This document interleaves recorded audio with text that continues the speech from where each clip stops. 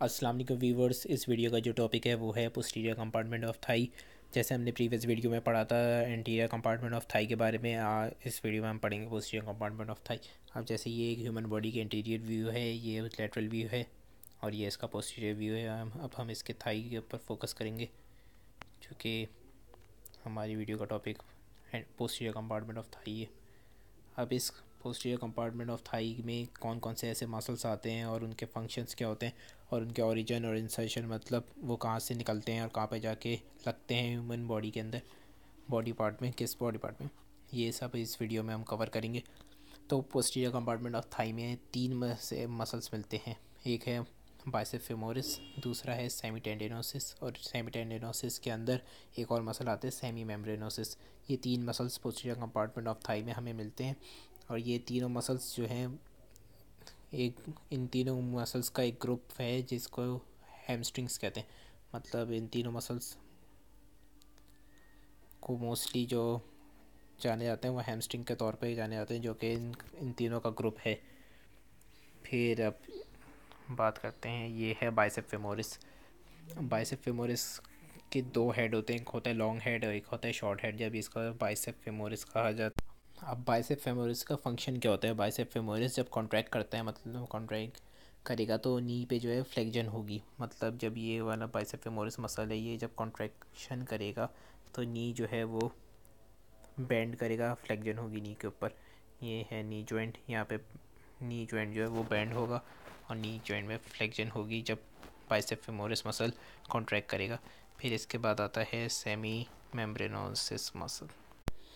अब जो दूसरा मसल है वो है सेमीटेंडिनोसिस। सेमीटेंडिनोसिस का क्या फंक्शन है? सेमीटेंडिनोसिस जब कॉन्ट्रैक्ट करता है तो नी जॉइंट में जो है फ्लेक्जन होती है। मतलब नी जॉइंट जो कि ये है नी जॉइंट, जब ये मसल सेमीटेंडिनोसिस कॉन्ट्रैक्ट करेगा तो नी जॉइंट जो है वो बेंड हो जाएगा, यानी कि फ्लेक्जन होगी नी जॉइंट के ऊपर। तो जैसे कि बाइसेप फेमोरिस का एक्शन था, इसका भी यही एक्शन था। जब ये कॉन्ट्रैक्ट कर रहा था तो नी जॉइंट पे बेंडिंग हो रही थी, यानी फ्लेक्जन हो रही थी। अब दूसरी बात आती है सेमीटेंडिनोसिस का दूसरा फंक्शन क्या होता है। जब ये कॉन्ट्रैक्ट करता है यानी अपने एक्शन प्ले करता है तो हिप जॉइंट के ऊपर एक्सटेंशन होती है। मतलब हिप जॉइंट जो है वो स्ट्रेट हो जाता है, एक्सटेंशन होती है। इसके साथ ही साथ ये मीडियली रोटेट करता है। जब ये कॉन्ट्रैक्ट करता है तो मीडियल रोटेशन होती है हिप जॉइंट के ऊपर। सेमी टेंडिनोसिस को सेमी टेंडिनोसिस इसलिए कहते हैं क्योंकि इसके ये एक लार्ज टेंडन वाला मसल है जो कि टीबिया बोन के ऊपर जाके लगता है मीडियली, इसका टेंडन सेमी टेंडिनोसिस का। और सेमी टेंडिनोसिस जो है वो सुपरफिशियली लाई कर रहा होता है सेमी मेम्ब्रेनोसिस मसल के। मतलब सेमी टेंडिनोसिस मसल के अगर हम हटा दें तो उसके अंदर हमें डीप वो मिलेगा सेमी मेम्ब्रेनोसिस मसल। फिर इसके बाद बात करते हैं हैमस्ट्रिंग मसल के तीसरे, हैमस्ट्रिंग ग्रुप ऑफ मसल्स के तीसरे मसल की, जो कि है सेमी मेम्ब्रेनोसिस। ये है सेमी मेम्ब्रेनोसिस मसल। सेमी मेम्ब्रेनोसिस मसल में क्या बात है? सेमी मेम्ब्रेनोसिस के एक्शन जो है वो यही है कि जब वो कॉन्ट्रैक्ट करेगा तो ये फ्लेक्जन कराएगा नी जॉइंट के ऊपर, और वही सेम सेमी मेम्ब्रेनोसिस का फंक्शन है जो कि सेमी टेंडिनोसिस के थे, यानी कि ये एक्सटेंशन कराएगा हिप जॉइंट पे। जब ये कॉन्ट्रैक्ट करेगा तो हिप जॉइंट जो है वो एक्सटेंड होगा और इसके साथ ही ये मीडियल रोटेशन कराता है, जैसे कि सेमी टेंडिनोसिस मसल करा रहा था। फिर इसके बात करते हैं इसके, ये जो सेमी मेम्ब्रेनोसिस मसल है ये किधर लाई कर रहा होता है? ये डीप लाई कर रहा होता है सेमी टेंडिनोसिस मसल के ऊपर।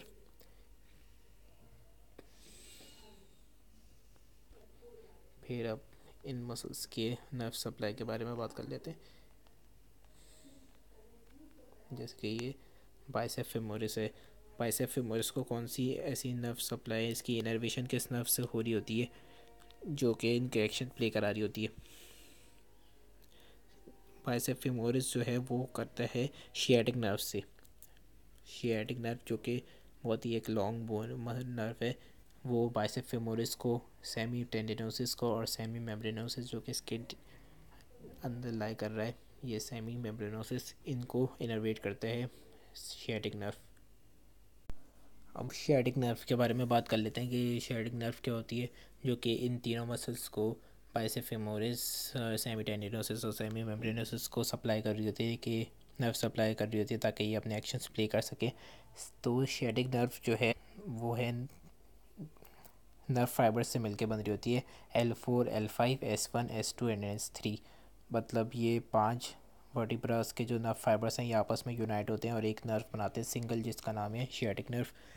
L4 मतलब नंबर 4, नंबर 5, और सैक्रल 1, सैक्रल 2 और सैक्रल 3 से जो नर्व फाइबर्स निकल रहे होते हैं वर्टिब्रास से, वो आपस में यूनाइट होते हैं और एक सिंगल नर्व बनाते हैं जिसका नाम है शियाटिक नर्व। और ये वो नर्व जो है वो इन हैमस्ट्रिंग मसल्स को, यानी कि बाइसेप्स फेमोरिस को, सेमीटेंडिनोसिस को और सेमी मेम्ब्रेनोसिस जो कि इसके अंदर है, इसको उसको सप्लाई करता है और ये अपने एक्शंस प्ले करते हैं।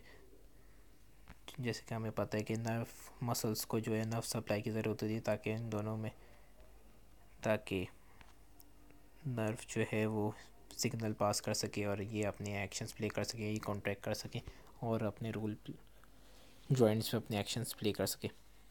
फिर ये बात हो गई। अब बात करते हैं बाइसेप फेमोरिस की उसकी ओरिजिन और इंसर्शन की। कौन से बॉडी पार्ट से ये ओरिजिन कर रहे हैं यानी कि निकल रहा है, और फिर कौन से बॉडी पार्ट में जाके इंसर्ट कर रहे हैं यानी जाके लग रहा है। बाइसेप फेमोरिस की ओरिजिन जो होती है वो दो, इसके जैसे कि दो हेड हैं, बाइसेप्स हैं, मतलब दो हेड होते हैं, तो दो अलग अलग जगह बॉडी पार्ट से ये ओरिजिनेट हो रहे होते हैं। और इसका जो लॉन्ग हेड है बाइसेप फेमोरिस का, वो ओरिजिनेट होता है पेल्विस की स्केल ट्यूबरोसिटी। अगर जैसे कि मैंने मसल्स हटा रहा हूँ तभी हमें इसका नज़र आएगा। जैसे कि ये लॉन्ग हेड है, ये स्केल पेल्विस बोन की स्केल ट्यूबरोसिटी से ओरिजिनेट हो रहा है। और इस बाइसेप फेमोरिस का जो शॉर्ट हेड है वो होता है ओरिजिनेट फीमर से, फीमर के कौन से, लीनिया एस्पेरा के पार्ट से। अब जैसे मैं आपको दिखाता हूँ, इसको मसल्स को हटाना पड़ता है। ये बाइसेप फेमोरिस है, ये इसका ये वाला हिस्सा, ये शॉर्ट हेड है, नज़र आ रहा होगा यहाँ पे। मैं इसको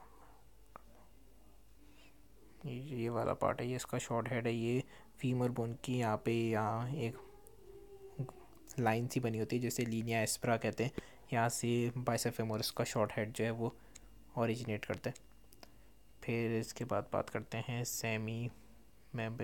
सेमीटेंडिनोसिस की।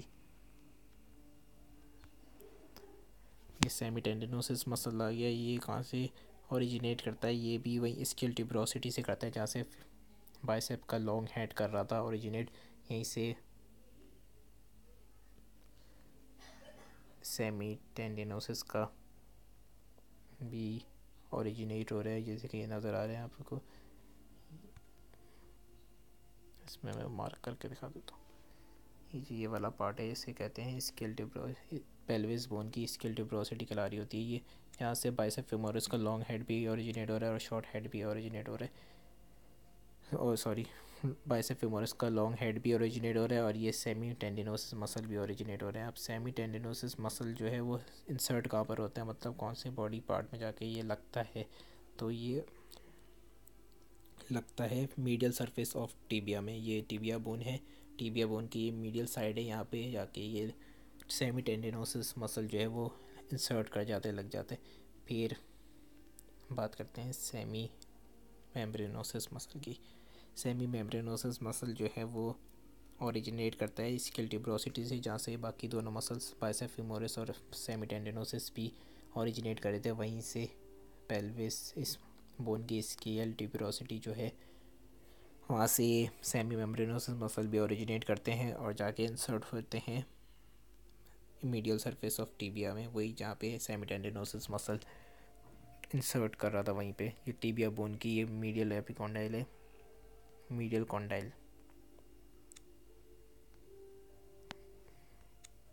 ये वाला हिस्सा मीडियल कॉन्डाइल कहला रहा होता है। यहाँ पे जाके सेमी टेंडिनोसिस मसल जो है वो भी इंसर्ट कर जाते हैं। तो इस वीडियो में इतना ही, थैंक यू।